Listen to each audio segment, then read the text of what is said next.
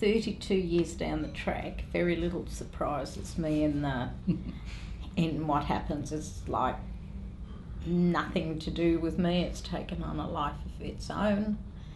And people contact me with all sorts of things, and say, you basically think, oh yeah, you know, because you're told things like that on a regular basis, and they could be a 10-year-old, it could be a university student, or it could be somebody that's actually seriously does it for a job. At this time I knew they were reasonably serious because I didn't hear it from Alana, I heard it from the National Library. We have this application and it involves big money, so this is not somebody playing around. And of course you know all about it. And I went, no, tell me.